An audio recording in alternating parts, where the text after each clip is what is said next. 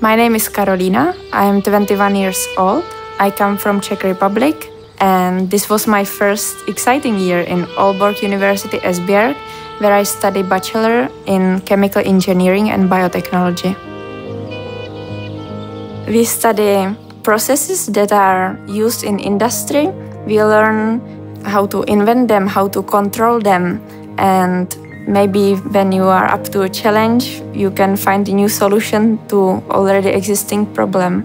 Find it very cool that you can actually implement what you learn and go try it afterwards in the laboratory.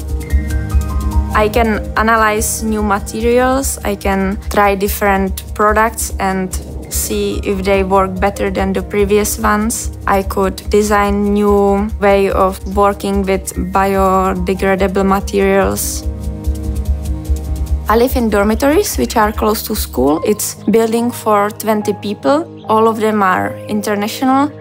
Even before I actually started school, I already knew some people, so it wasn't like I felt so alone, and it was very nice. The Vångsbollparken, right behind my accommodation, provides plenty of paths to walk, or people go running there, and the open fence with deers. I think it's very great. You just cut carrots.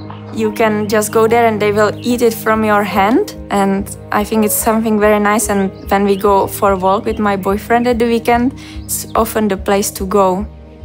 I like to play music. I've been playing clarinet for 10 years now.